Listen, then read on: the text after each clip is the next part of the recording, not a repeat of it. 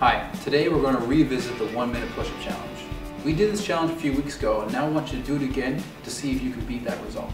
Push-ups have been shown to be one of the best ways to improve upper body strength. As you can see, you can do a push-up from your toes, or you can do it from your knees, or you can actually even do it from the wall as well. This is a challenge for you. Doesn't matter if you can start off with doing 0 push-ups or if you can do 100 push-ups. The goal is progression.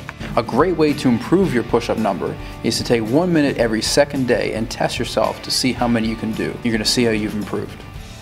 Good luck.